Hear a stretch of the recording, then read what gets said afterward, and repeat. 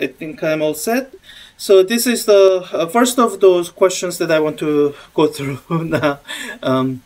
So all these questions, you should be able to do them with the topics we've covered through last week, but the questions themselves are in this week's problem set, which again is due 1 week from now, because I want you to balance your workload between last week and this week. This week you don't have conceptual questions, so more time to do problems and questions.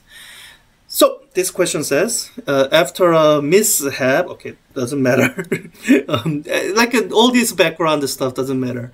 What does matter is that we are given the mass of the circus performer, clings to whatever, it doesn't matter, which is being pulled to the side. Okay, so we are being, our attention is being pulled towards this. Tension by another circus artist as shown here below.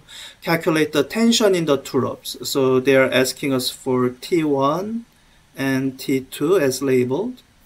T1 and T2. If the person remains at rest. Okay, that's an important information. And when they say remains at rest, they do mean velocity is 0, but that's not the important part. The important part is the acceleration is 0. That should give you some expectation that the net force will be 0. Start by drawing a free body diagram, right? So the question itself won't actually grade your free body diagram, but I do want you to get into a good problem solving habit, hygiene. This kind of multi-step problem, this type of problems that need multi-step problem solving strategy approach. I want you to follow what we are teaching as a standard strategy. The steps of the standard strategy that I've lectured on elsewhere are: step number 1, this is what they're telling you to do, draw a free body diagram. And step number 2, after you've drawn free body diagram, you need to define axis. And as you do that, you will pay attention to the acceleration. I'll talk about that a little more as I do it. Step number 3, you need to break forces into components. And after you've done step number 3, you've labeled, decorated your free body diagram. You should be ready to do step number 4 by simply reading information off of your free body diagram. You write the Newton's second law equation, which says the acceleration is the net force divided by the mass. Sometimes you see me write this the other way. Net force is equal to mass times acceleration. Either form is fine. This form, it highlights the causal relationship. It's the net force that causes acceleration, not the other way around. So let's just start with the drawing free body diagram, since that's what we are supposed to do anyway, according to the step. And the question tells you to start by drawing the free body diagram. So my free body diagram, so you have to think through free body diagram of what that you are drawing. So I'm obviously not going to be drawing free body diagram of this circus artist, because he's not the body on which the forces that I'm trying to concern myself with. And as you think through the setup, if you're thinking about the forces on the trapeze artist, you should realize that that's not what you want either. Because I guess the way I'm thinking about it is, if I'm trying to draw a free body diagram of this circus artist, I would be drawing gravity downward, and I would be drawing this arm or apply the force upward. And that actually doesn't go towards answering this question. What are the two tension forces, T1 and T2? If you got this far, you might be wondering, so free body diagram of what am I drawing? So the thing that should guide your approach is, well, on what object are these forces acting? And I identify the object that these tension forces are really acting is this point here. There's a particular point on the rope, or you could imagine the fist of the circus artist. It's that object that the tension forces are on, and so that's the object that I'm drawing free body diagram of. Let's say it's the fist, it's the hand of the trapeze artist that I'm interested in, because that's where I can actually draw the forces T1 and T2 and the rest.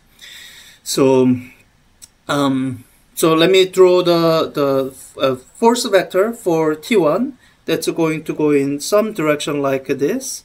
And let me mark the angle so that it's clear in what direction the force is going. So if this is my vertical direction, so I'm given this angle, and from, I think it's alternate angle theorem or whatever in geometry, these two angles, if these are parallel, then these two angles are congruent. So I'm going to mark this as my theta 1, which will be 15 degrees. And T2, that's pointed this way. And although they almost look 90 degrees, please note that they are not at 90 degrees. Make sure you read the angle labels and don't be fooled by angles that appear a certain way that they are not. So I'm given 10 degree here. Let me mark that as theta 2. So I've drawn these two forces that I'm trying to find. And if you are staring at this free body diagram and thinking, I hope you realize that this is not a complete free body diagram, because you want the acceleration of the whole thing to be 0. It's remaining at rest. And with these two forces, there's no way that that acceleration can be 0 because they are both pulling upward. So I need a downward force that's somehow going to balance these two forces out. And this downward force, it's the action-reaction force pair to this applied force. So let me just call this applied force. And I guess if someone is drawing a free body diagram of this combined system that looks like this, then you might be identifying downward force as this weight, which wouldn't be wrong, because the trapeze artist is at rest. Here the acceleration should be 0, which means the applied force is the weight. And so because this is the Newton's third law paired to that, this should be weight or mass times g of the trapeze artist. All these details don't really need to get into. I just want to spell it all out in case skip the details can sometimes confuse people. So that's step number 1, drawing free body diagram. Again, it should take you the most amount of time, most care, sometimes most creativity to think about everything. So having done that, I have to define my axis to go through the rest of the steps, be able to write down Newton's second law equations. So normally we would try to choose my axis so that the x-axis is parallel to the acceleration. Here, my acceleration being 0, I have complete freedom to choose whatever axis I want. Normally, I will try to choose an axis that minimizes the amount of work in the next step. Here, because this is not actually 90 degrees, I don't think there's any particular direction that saves me that step. I just have to make this my x-axis, the straight axis. It's when in doubt, it's kind of the simplest axis to use. It'll it's the simplest axis to use. First nomos. So after having defined my axis this way, I will have to break down my T1 into x component and y component, and T2 into x component and y component. So I have two forces to break down. So this is where you want to think through the angles, draw a triangle. So I'm imagining this triangle here. And it's a right triangle with a right angle here. So I need to think through, this is going to be my theta 1. So having identified the right triangle and identified the given angle within that right triangle, you can see that this is the opposite side. So the magnitude of this x component will be T1 sine theta. And the magnitude of this y component, the adjacent to the angle, will be T1 cosine theta. It's the kind of application of trick functions that you need to get practice on. Hopefully by now you are beginning to feel familiar with 1 week in kinematics and 1.5 week in Newton's law strategy, where you had to deal with a situation like this. And practice makes perfect. So with the T2, it's this triangle that I'm dealing with. Again, the right angle is here. and theta 2 this being here. This side is now the opposite to the angle that I'm working with. So this will be T2 sine theta 2, and this side will be T2 cosine theta 2. So I've broken down the forces into components and identified the magnitudes of the components. That's going to help me answer the next question. What are the Newton's second law equations?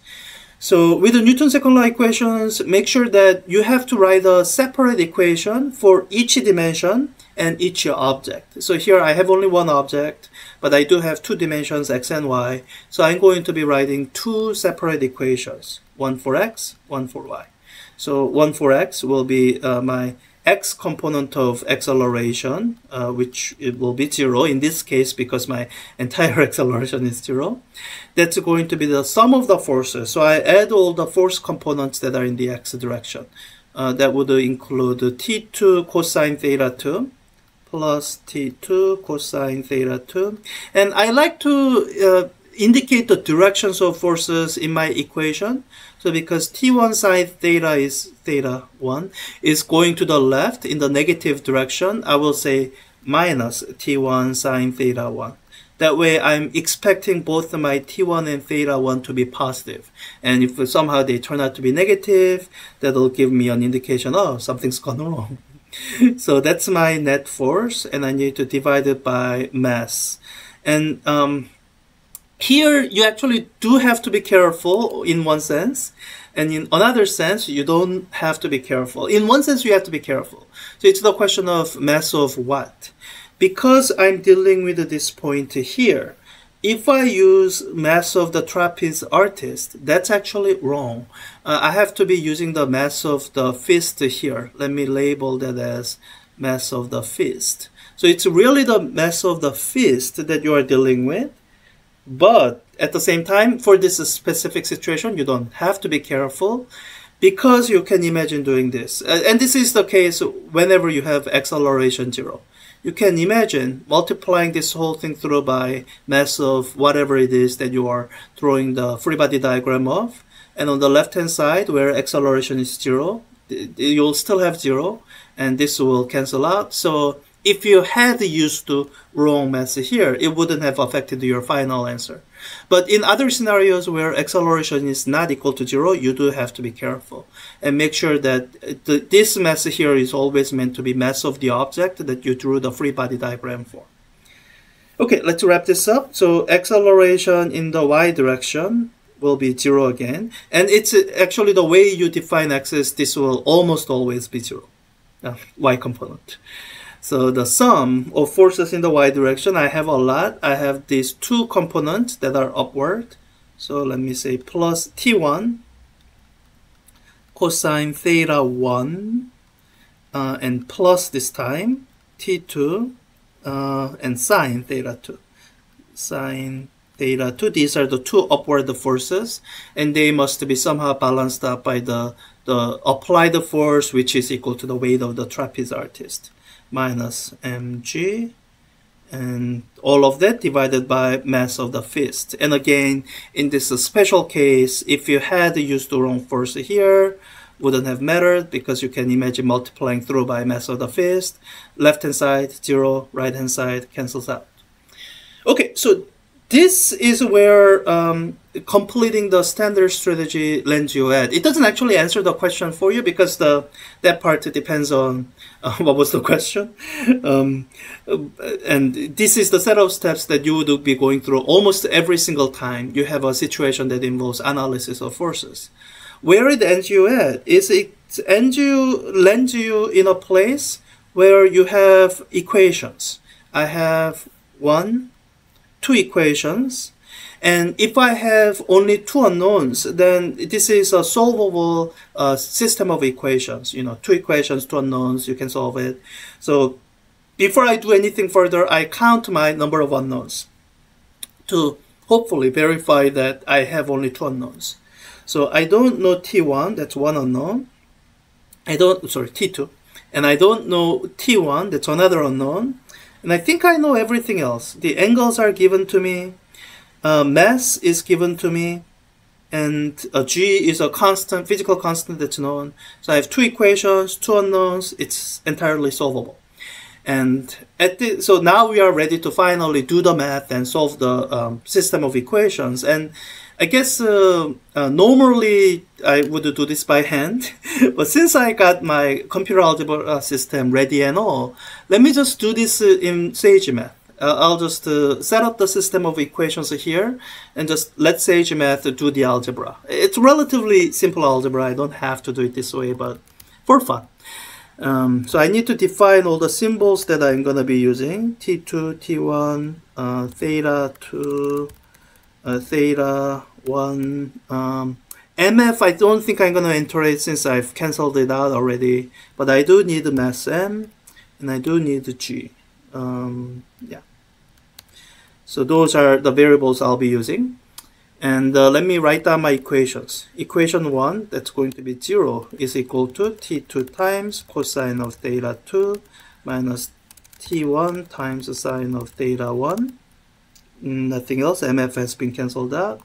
And my equation 2 is 0 is equal to T1 times cosine of theta 1 plus T2 times sine of theta 2 minus M times G. And again, MF has already been cancelled out. I don't deal with that anymore. So let me define those variables, equation 1 and 2, and verify that they've been input the way I anticipate them to. So the function that I'm using, I think I demonstrated this before in kinematics context. I'm using the solve function. This is the built-in documentation that describes how it's used. Again, the examples are what I find the most helpful. I've used this many times before, so I'm gonna use my knowledge of solve. I have a system of equations, equations 1 and equation 2, and I need to solve that for my unknowns, T1 and T2. And when I do it that way, the system will assume that all the other variables are known. It'll just and just keep them as they are. So when I do that, take a while, and okay, I have yeah. So it looks like it's a list of lists. So within the outside list, I have only one element, one set of solutions, which is what I was expecting, so I'm not surprised. Good. And within that one set of solutions, I have two elements, one for T1 and another for T2. So let me put it this way. I'm going to say my solution 1, which will be for T1, is that output the zeroth, so the first element of the set of solutions of those first element. And my solution 2 will be same output and same set of solutions, but the second element. So let me make sure my solution 1 and solution 2 are T1 and T2. Good, so that's the answer. And especially for questions like this where you are expected to plug in numbers, here's one advantage of doing it this way. You can actually use the facility within SageMath to plug in the numbers. So solution 1, there's something called a substitute, a bound method. I'm going to use that to plug in the numbers. It actually saves a lot of work compared to plugging the numbers in a calculator. So I'm going to substitute. I'm using the syntax, the keyword argument syntax. So it'll be for T1, I need to plug in G. That's going to be 9.8 meter per second squared. M, I have 80 kilograms. And theta 2 is going to be, I think I labeled it here. Let me actually move this over to right. So theta 2 is the 10 degrees. I do have to convert that 10 degrees to the radian version. So I'm going to be multiplying it by pi, numerical approximation of pi, divided by 180 to make sure that the theta 2, the numerical value is in radians. Theta 1 is 15 degrees to the same conversion. And then let's see, theta 2, theta 1. I think that's everything. So let me do substitution and see. Yeah. Wait. Theta 1. Had a typo. Okay, again. Yeah, good. So it's plug in the numbers, did all the calculation for me, and gave me the answer. T1 is this value. Let's do the same thing with the solution 2. I'm just going to copy and paste and change the solution 1 to solution 2. And yeah, that's a T2. So T1 is greater than T2. I guess that makes intuitive sense. T1 is having to support more overweight. So let's plug this in and see if the system says our answer is correct. So we have plugged in the numbers. T1 of 775 newtons, T2 of 3.68, so 204 newton. 3 significant figures should be enough for most questions. Yep, correct. Good. That's this question. So really the part that can't be automated, the part that you have to know how to do, is this part, the standard strategy. Going through these steps and writing down the system of equations. That's the part that, at least until AI gets a lot better, that's the part that computers can't do yet, or can't do yet with 100% accuracy. Once you have the system of equations, solving the system of equations, really, computer algebra system is really good at doing it. In fact, with fewer mistakes than human being would. So that's the solving the system of equations. That's the part that's easily automated. This part is the one that you should learn how to do as future engineer and scientist.